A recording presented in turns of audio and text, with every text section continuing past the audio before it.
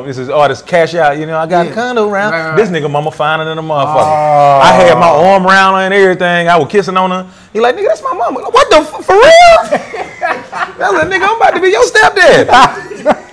You're in love.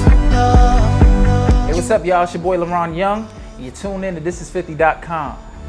When you're in love, you really know you're in love, love. And I'm sitting here alone, and there's no more second chance. Is it over? What I gotta do? What I gotta do? What I gotta do to get back to you? Yo, man, how you doing, dog? Yo, I'm doing good, man. Y'all look crazy, man. Yo, man. Oh, you gotta clear up something for me real quick, man. Your new name. Right. Okay, it's Leron Young. Leron Young. You used to be Lee Carr when I did my homework. Right. You know, right. What happened? I mean, you know, it just was like, there was a lot of business decisions involved with that I can't even speak about. It was like contract truth stuff. Niggas owned your name. I mean, it's funny, man. It's funny. But then on top of it is that, you know, I got in the gym. I wound up getting my thing right. I grew my hair out. It was just like a totally different thing. I was on this college tour. I was just like, yo, you know what? Let me get some new fans. And then let my Lee Carr fans figure it out. You know, I'm going to let y'all know.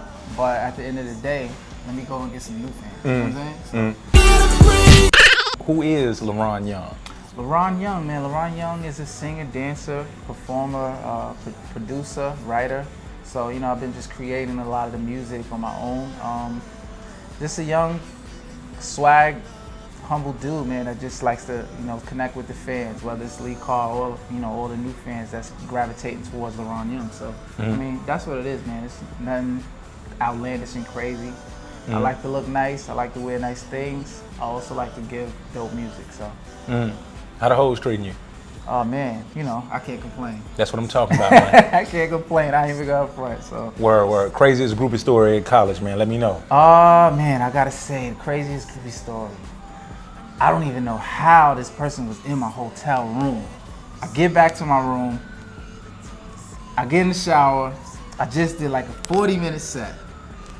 Come out, I got the towel on. Oh, I'm here. What? How the? I didn't even like, yo, I was scared as hell. Like, I don't want nobody to say I did something to this person. How they even get it? You know what I mean? Did she look of age? I had to get some ID. You did? Hell yeah, I had to get some ID. I can't go to jail for no craziness like that. You know, I never think to do that when that shit happened to me. It happened to me like 3 times. I just went for it. It's different if you go and get. It's different if you go and get. I can't be like, oh, let me dive in right here and then figure it out after. No, I can't do that. I just always say, hey, you better not tell nobody. And like what we working on right now, is it the mixtape?